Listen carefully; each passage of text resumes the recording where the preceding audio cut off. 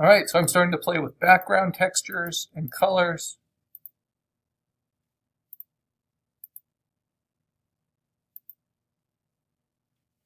And seeing, what kind of effects and complements they might have. And to get a better sense of that, let me, I like the soft light. Let me expand the canvas size, because I always like to leave kind of a soft edge. I'm going to expand it to 18 by 24. I'm going to fill that background with white.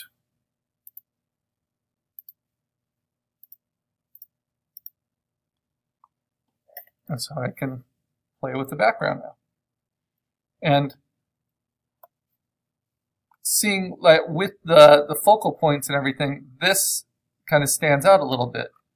So going back to my tricks from earlier of compositing in, you see the background behind her. That's something to I might aspire to. It's kind of soft edged. I don't think I want to do just the plain white background, but something like this edge,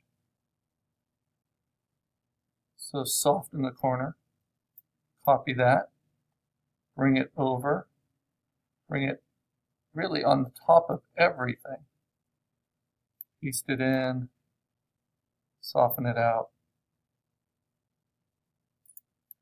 bring it into a corner, play with the levels, especially lightening the midtones.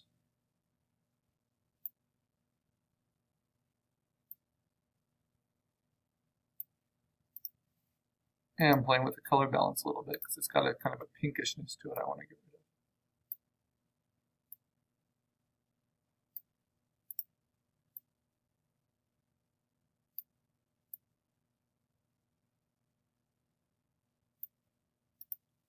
All right, and now with a 100% eraser, really large and soft edged.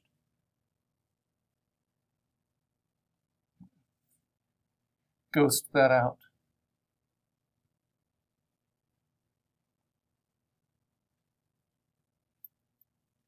Right. And so you see what that does is that kind of shifts the eye movement a little bit.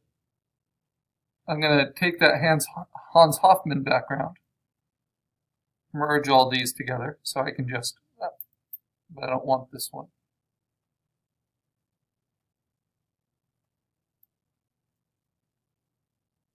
Why is it doing that? Let's see. So sometimes when you have soft light, pin light, I see. So what I want to do here is erase from them gently in the corners, get rid of those hard edges.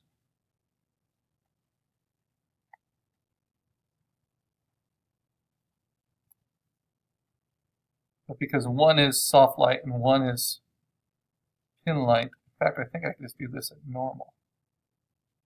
No.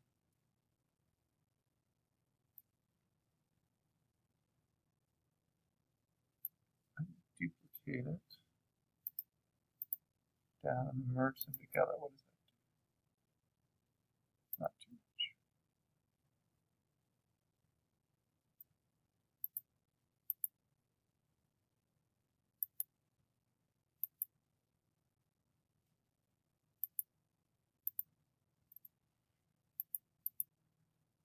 So let's erase away from these edges.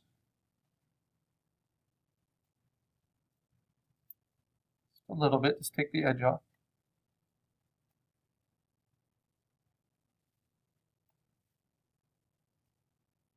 Huh, where's that line coming from? It's be coming from my sketch.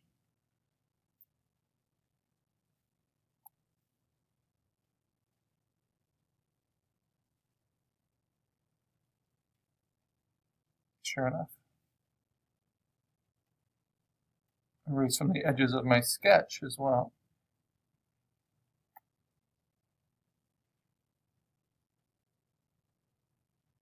can always be a challenge knowing which layers are contributing. Then, of course, layer 6. And then lastly, there.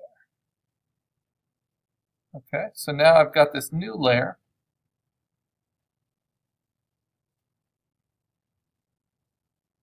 Soften in its side.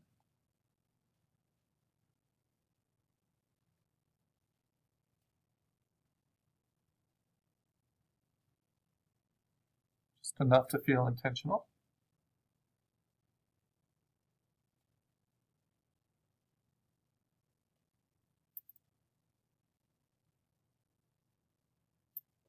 And now,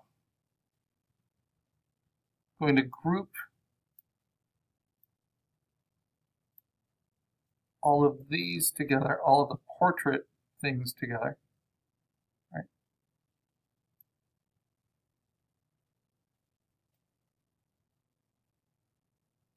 Yeah, it's not needed. So I can just play with the background and lock the group. All right. So if I have both of these open in the background, I'm going to bring this reference in.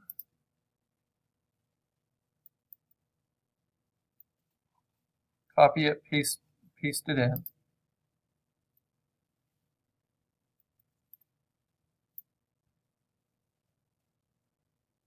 Kind of expand it out. You see that. Right. I'm going to select the contiguous, turned off all the white space, and then select the inverse. So the shape around everything else. And then add in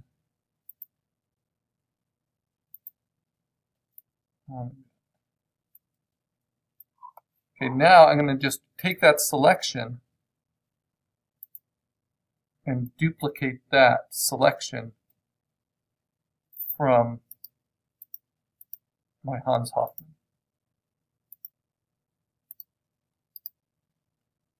Put it on normal.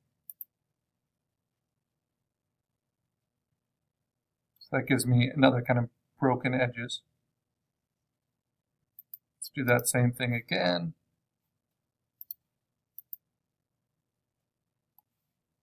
Wrong layer there. Come on. There we go. Select inverse.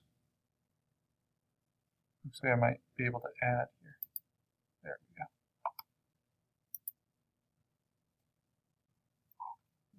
Select the inverse. Take that from my other Hans Hofmann.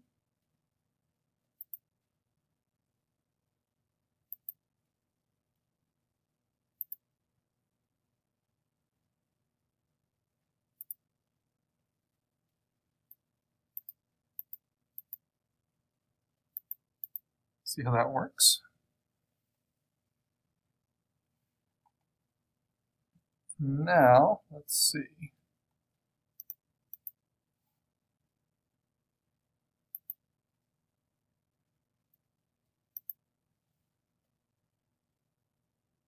I do the same thing again, but also try to exclude some of these edge colors.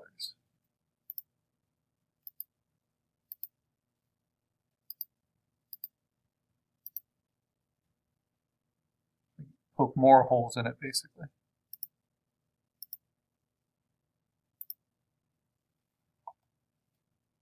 Then I'm going to select the inverse and just select those watercolor textures. If we turn off everything else, so it gives me something like this, which then I can warp. Warping is not the right call. Let's see.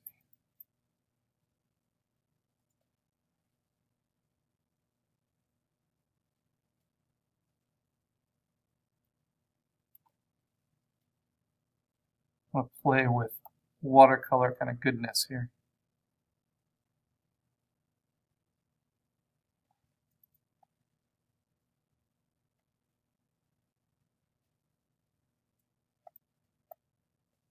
see what I can get rid of. Maybe all these grays, blacks, things that are so heavy on the outside.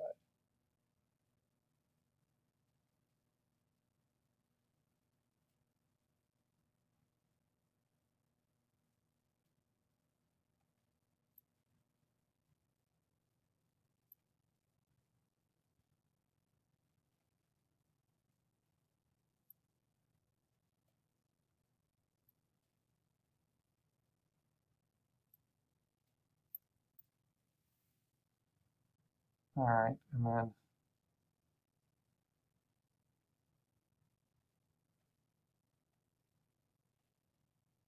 just erase a little bit of that bulk.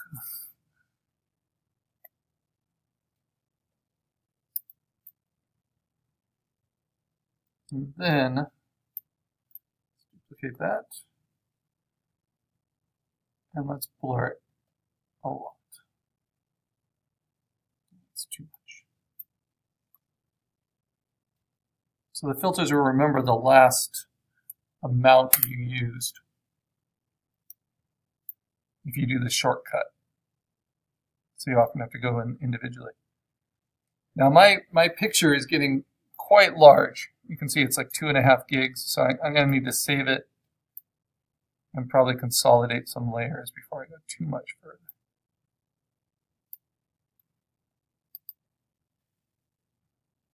Okay, so let's save it there.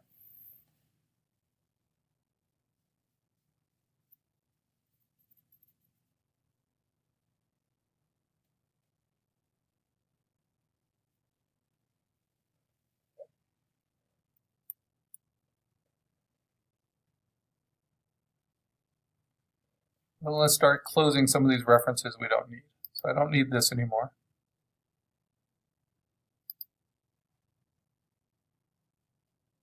I don't need this anymore. Don't need this. Don't need this.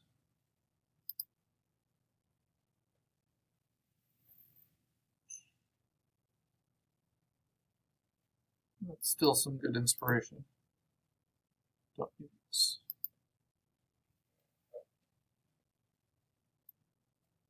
All right, so I want kind of the softness of that with some more variation that I feel I can control a little bit better.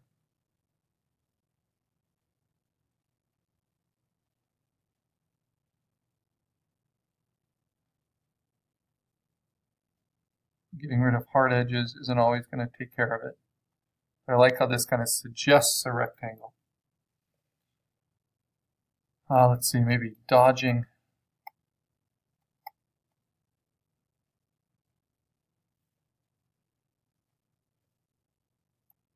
Shadows.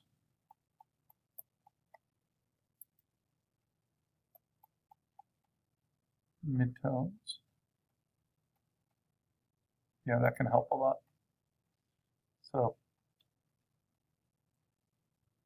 I'm dodging pretty aggressively now, kind of brightening up.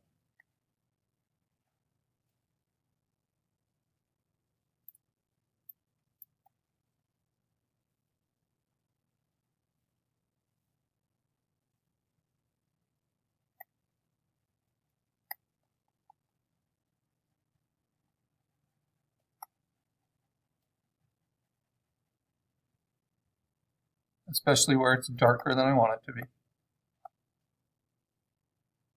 Here I can make kind of my new background work with the watercolor edges I've already found.